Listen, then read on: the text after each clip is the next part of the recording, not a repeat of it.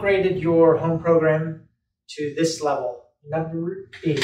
All right, all fours, same as last series. We're going to start with 3-way child's pose. So slowly sit back. She's going to relax her head, neck, shoulders, everything. One long, big, deep inhale, exhale. And then she moves back up, walks her hands to the left side, sits back. One big, long inhale, exhale. Comes up, moves to the right. And sits back. Good. One big, long inhale, exhale. She comes back. Now, we're going to throw in a low lunge.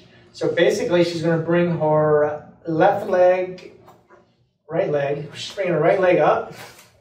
Good. Now, what we want to see, what you want to watch is you want to take up as much of the width of the mat as possible so that you're not having a balance issue.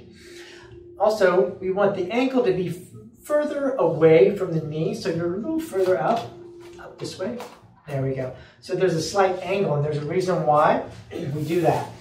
When you start, we move back a little bit so that the line of the body is in line with this leg, the knee that's down. Why? You're going to hold it here. You're going to tighten up your stomach, so you pull your belly button into your spine, hold that, and now she's going to shift forward. She's going to feel the stretch right through here, stretching your hip flexor. The hip flexors are so notoriously tight, which contributes to a lot of back pain. She's going to take one big long inhale, exhale, holding the tummy, holding this, exhale, and she shifts back.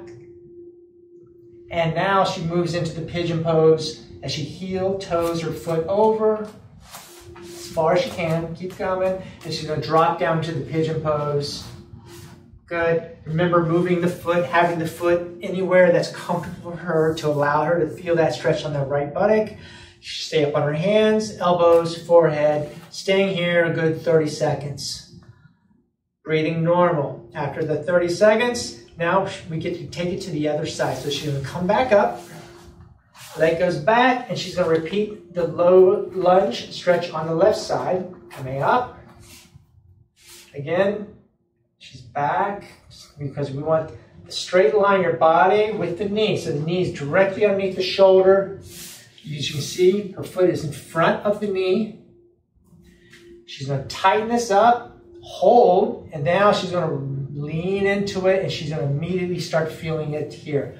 Remember, no pain. You just want to feel the stretch here, and big inhale, exhale.